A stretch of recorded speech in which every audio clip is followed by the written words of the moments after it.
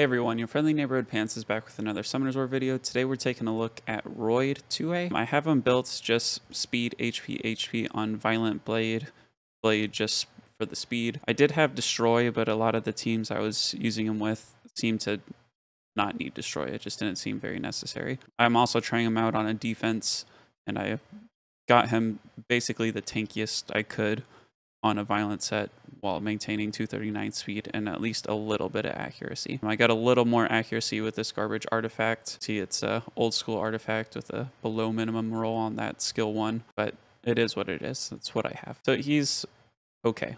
And I'll show you some teams that I found. They haven't been losing, but I don't know. He just, like, he's good. This kid is good, but I see him as like a B team unit. Like, why bring him when you can bring someone better kind of thing. You'll see what I mean. All right, so I'm going to play both of these at the same time. It's same offense, except two different defenses. But at any rate, this is probably my favorite offense that I found, just because double Vagabond is kind of fun. And also, both seemed very safe as far as I could tell. Maya Lucia is really fast. She's 286 with Commune speed lead, because I normally use her with Commune. But in this case, no Commune, so she's only in the 239 breakpoint, but decent speed.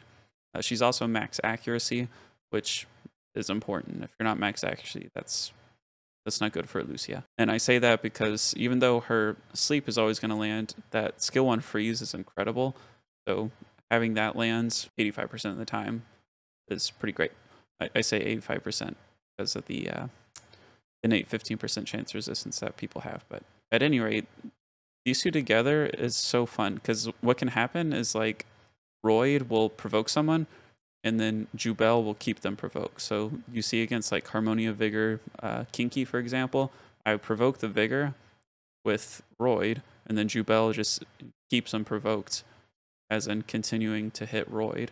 So water hitting wind, and that's great. Not to mention no healing to worry about, no defense break to worry about. It's really nice.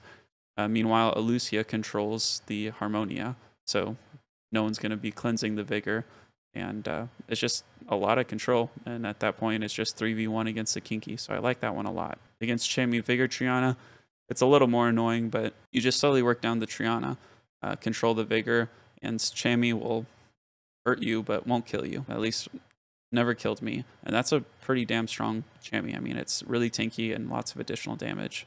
I think this is our best runed Vigor, Chamie, Triana in the guilds. I looked at a few. The Triana also was like 55,000 HP or something, with including guild towers and that kind of thing.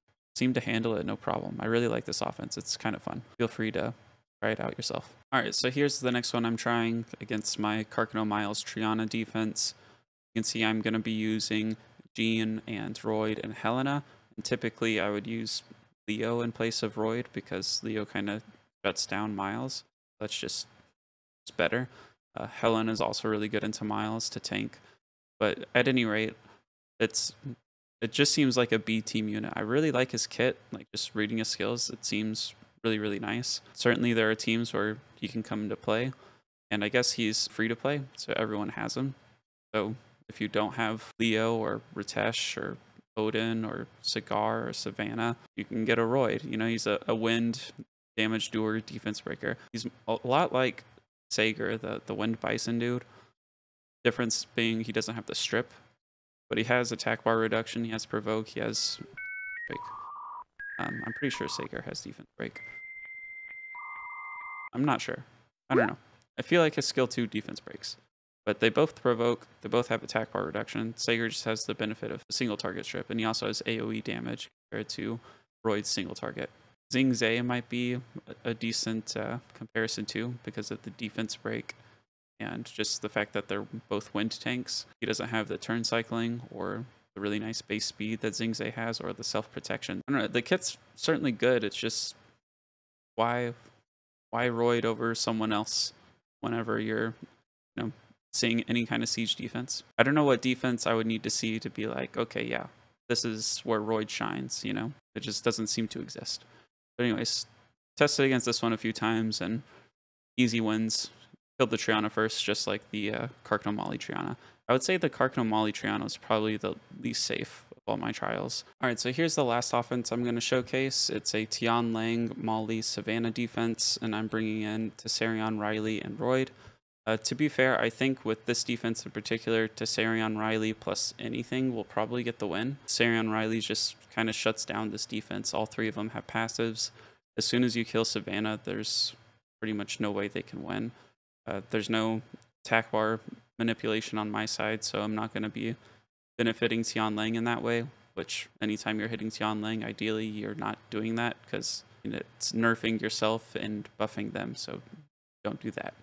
As far as Roid on siege defense goes, I can't see him in a 5-star defense at all. Certainly not in the current meta, at least, because why would you put him on a defense when you could be putting Odin, or you could be putting Savannah, or you could be putting Cigar? As I explained earlier, Cigar has a strip that Roid doesn't have. I don't know what the multiplier difference is, but Roid's damage does seem kind of low. As far as 4-star defenses goes, there's probably something someone can figure out, like Vigor, Molly, Skogul is a defense people have used in the past. If Vigor, Molly, Skogul got you wins ever, Vigor, Molly, Roid probably has potential to get you wins as well. I would certainly run destroy sets and some amount of speed on them. Maybe high res too for people that try to bomb or dot it. Yeah, I don't know. At least in G3 these days, it seems like you need some kind of OP LD 4-star to make a defense work in 4-star. And I don't have that, so it's hard to theory craft and test when I don't even have the units to make it happen. Another thing is he's wind, and Triana is usually who you're going to see on siege defenses in 4-star or 5-star. I mean, Triana is one of the best defense monsters in the game, and you don't want to pair 2 wind monsters together, so Triana and Roid together, bad combo. I mean, maybe good for an offense. At any rate, let me know in the comments what you think of Roid, if you think he's a B team monster like I do, or if you think there's some defense where he's better at defeating the defense than any other monster. Love to hear y'all's input. All right, so here's the first team I went up against. It's a Carcano, Molly, Triana. Just going to show the runes on the defense right quick. The Carcano isn't quite 239. The Triana is 239, and I'm not sure if that Molly's 286 or not. I don't know Molly's breakpoints off the top of my head, but at any rate, when I see this defense, I don't think, oh, I should bring Roid into this first thing. I think Vector, Wendy, Lulu. I know a lot of people like to Kali it, but I'm always scared of Kali. Some people would dot it. There's definitely a bunch of different ways you can beat it, and I don't think Roid is necessarily the safest. This was just a team that I found worked. I tried it, I think, 3 or 4 times and never failed.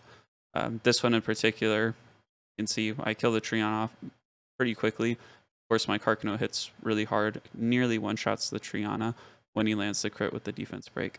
I'll go to the next replay here because that one is, I guess, too good of RNG. This one's a little more scary.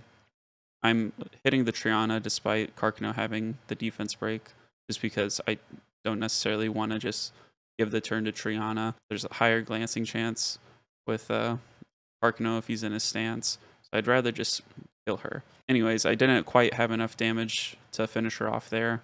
Now she's got shield and immunity, and Molly keeping her healed. So this one was a little more scary.